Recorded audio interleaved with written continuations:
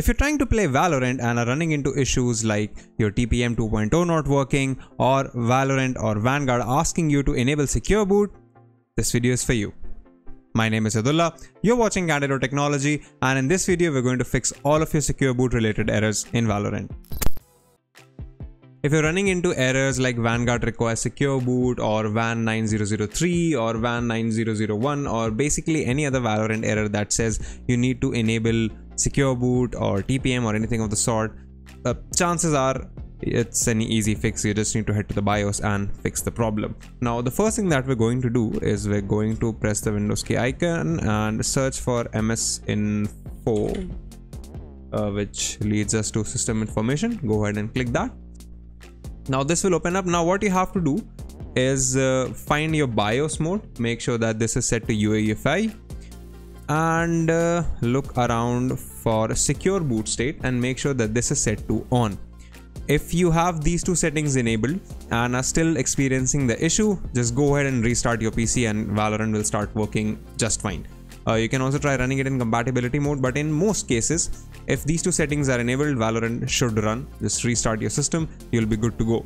But if the BIOS mode and the secure boot state or something of the sort isn't working as expected, then we're going to have to head over to our BIOS to possibly fix this issue. So here's how to do that. Press Windows key plus I to open Windows settings. We are going to System, head to Recovery. Now you see this Restart Advanced Startup option. We're going to go ahead and click on Restart Now. What this will do is this will allow us to boot into our BIOS without having to find around what BIOS key you're using or anything of the sort. So let me boot into BIOS and I'll see you there. So once your PC restarts, you will see a screen like this. What we're going to do is click on Troubleshoot and then head over to Advanced Options.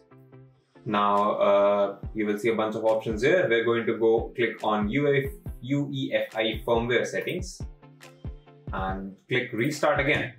Now this will take a second, but this should now boot into our system's BIOS. So here we are. Now your system's BIOS might look completely different from this, so don't worry about it. The most important thing is that you find the secure boot configuration and make sure that it's enabled. So secure boot is enabled and secure boot mode is set to standard. No fancy settings required here. Other than that, head over to the boot section of your BIOS and make sure that the boot mode select is set to UEFI. Don't set it to legacy. That might help you installing some operating systems or things like that, but in most cases UEFI is the way to go. Once you're done with these two settings, go ahead and save your changes. So click Save Changes and Reset, press Enter, save configuration and reset, press Enter again. Now this will reboot your PC and you should be able to launch Valorant just fine. If you like this video, consider subscribing, give us a thumbs up, press the bell icon and tell us in the comments below what more such content can we make for you. If you'd like to know more about tech, visit our website Candid.Technology, follow us on social media, follow me on Instagram or Twitter, and we'll see you in the next video.